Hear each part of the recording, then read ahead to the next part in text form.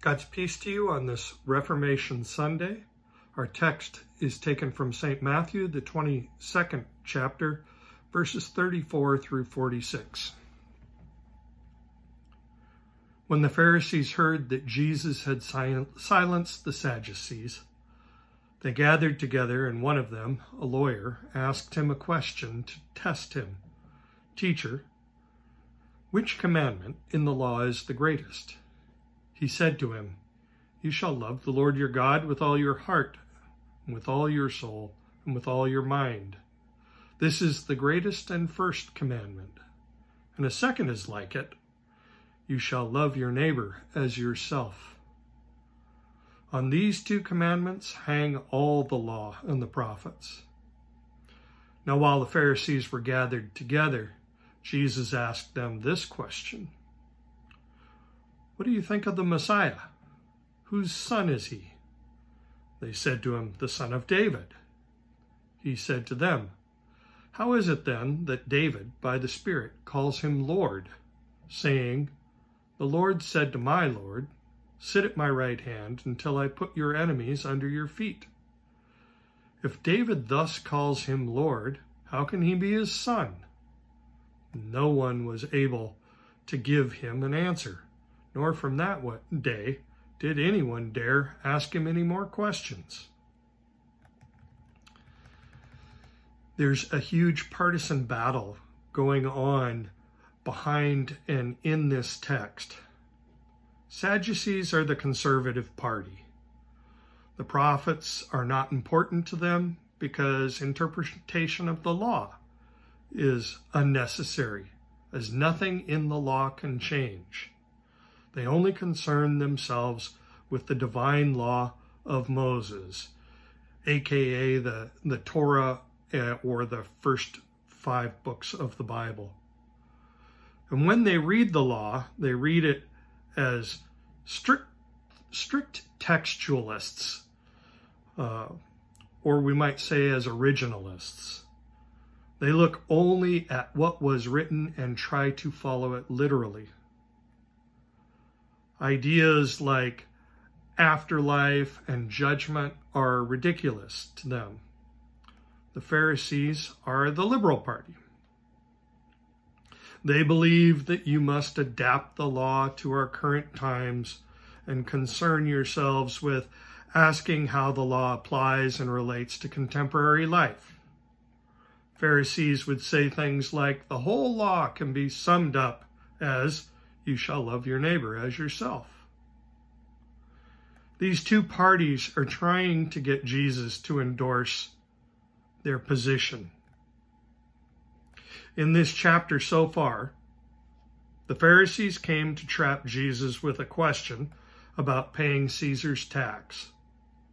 The very same day, the Sadducees came to him with a question designed to have Jesus understand how ridiculous the idea of resurrection and afterlife is, by proposing a hypothetical situation about a woman who married 7 brothers. Law called for a widow to marry her husband's brothers when their husbands died. She was widowed 7 times, so whose husband is she in the afterlife, they ask.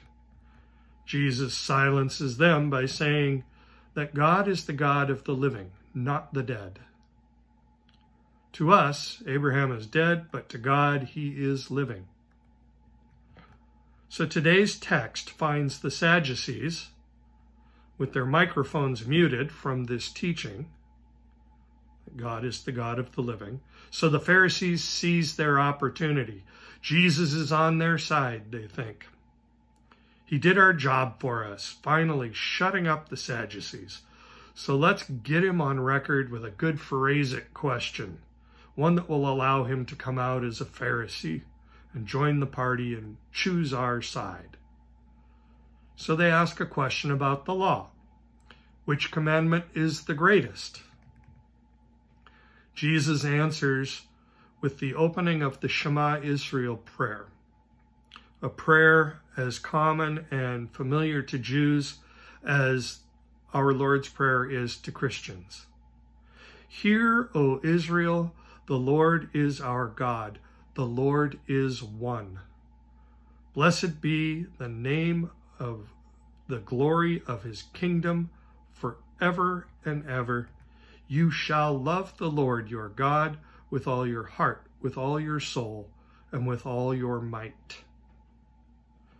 Since the Pharisees prayed this prayer twice a day, they would have been very pleased with this answer, even though Jesus did change a word to the sacred prayer. He changed might, your strength and ability, to mind. Listen, O Israel, open your ears, the prayer begins. And love is commanded, and who can argue with love? It's looking very good for the Pharisees. Jesus is polling higher with them. But then he asks them, what about the Messiah? Answer me a question about him. Whose son is he? This is a slow, fat pitch right down the middle. David's son, of course. Small children know this. But then Jesus asks, how can David, a prophet and king of Israel, when he was prophesying, that's what it means by the Spirit to speak prophecy, how is it that David by the Spirit calls him Lord, saying, the Lord said to my Lord, sit at my right hand until I put your enemies under your feet? If David calls him Lord, how can he be his son? Crickets. The Pharisees find themselves silenced, standing on mute right next to the Sadducees. No one could answer him because his answers frightened them. And because his answers frightened them, they ceased asking scary questions. But his answers frighten them because he is demonstrating for them exactly what happens when we question God in the law.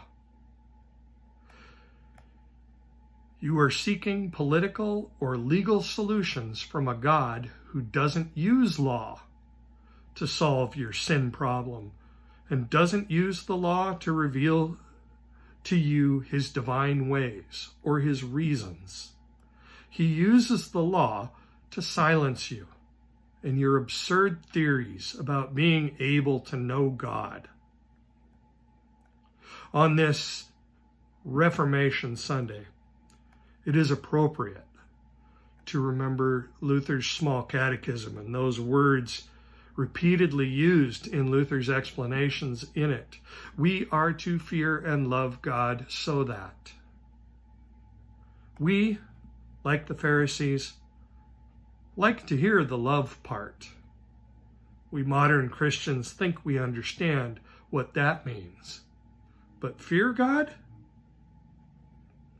Well, the fear is what causes the silence for both parties. When Jesus answers the Sadducees by saying, you know neither the scriptures nor the power of God, for in the resurrection they are neither married nor given in marriage, he is saying something frightening. There are things about heaven and earth and about God that you do not know and are not revealed in your law. Yet you keep looking for answers in the law.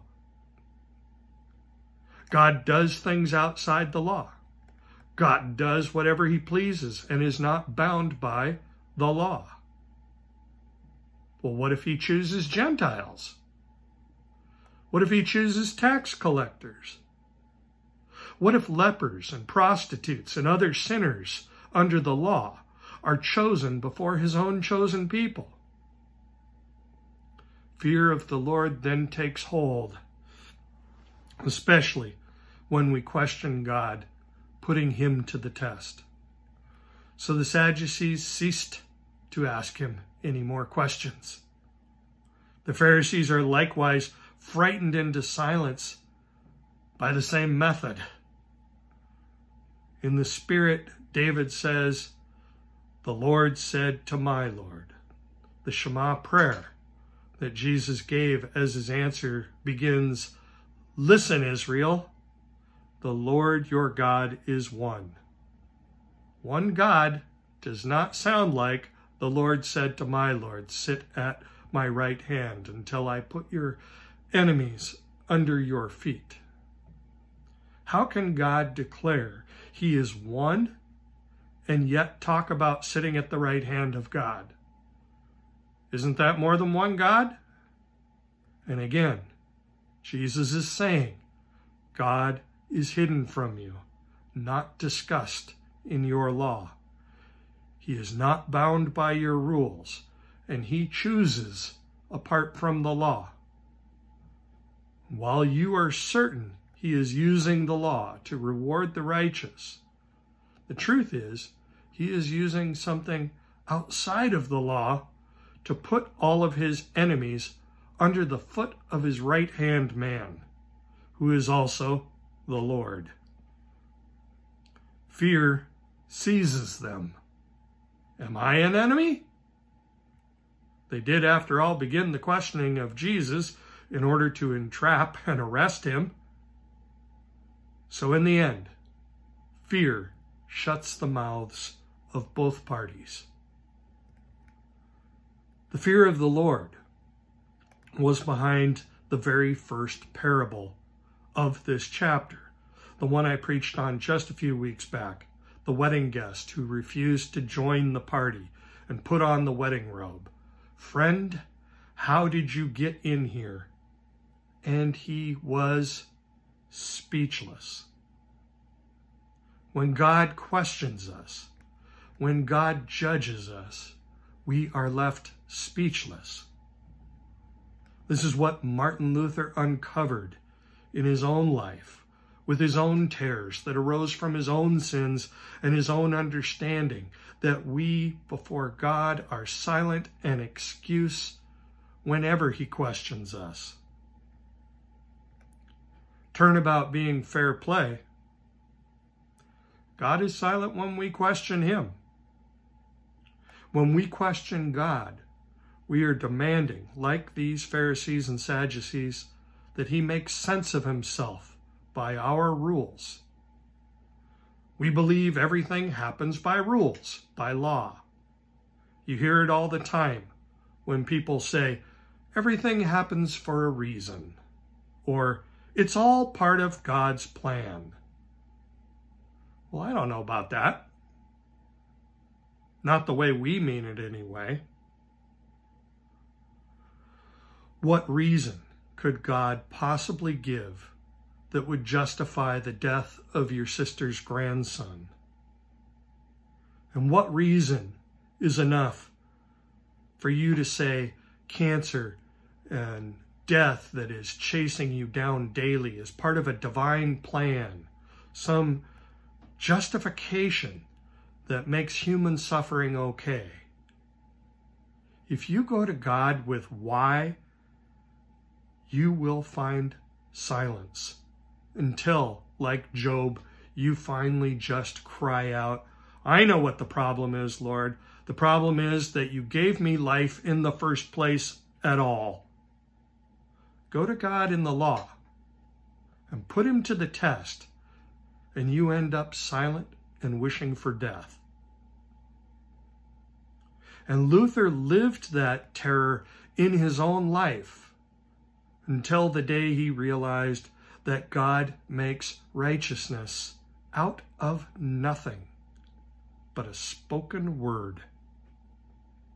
God makes the universe out of nothing by a spoken word. Even as his words drive both parties to silence, Jesus tells them all how it is that God creates, namely out of silence and death and sin. Come sit at my right hand until I put your enemies under your feet. He is the creator who creates out of nothing.